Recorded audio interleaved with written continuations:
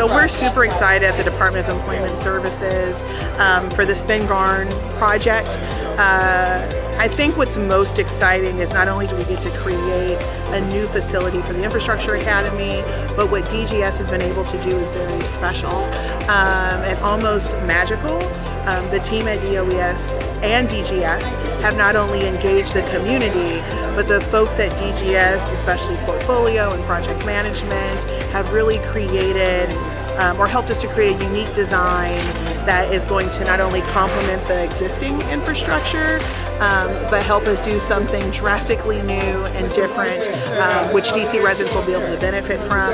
I'm especially grateful for the leadership of Delano Hunter, who continues to be forward-thinking and push the envelope, but most importantly, deliver the sort of customer service that agencies like DOES get to benefit from. So we're really excited, and we can't wait to open the doors of the new DC Infrastructure Academy, thanks to DGS.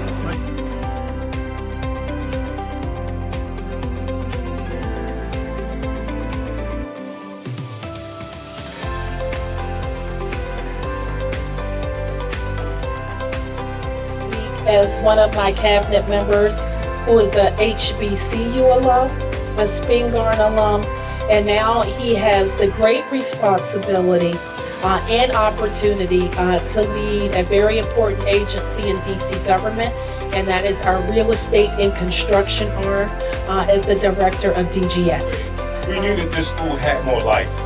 We knew that there was an opportunity for this school to continue to educate and prepare the next generation of public servants, of entrepreneurs, of just good citizens, and I'm happy to be a part of today as Spingarn takes on a new life.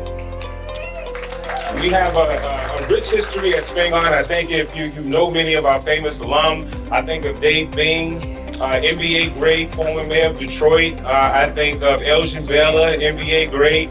I think of Marty Tapscott, who leader within the Metropolitan Police Department and went on to lead in other jurisdictions. So a rich history of public servants and high performers, and many of them that are here today. So just one more round of applause for all the Spingarn alum here.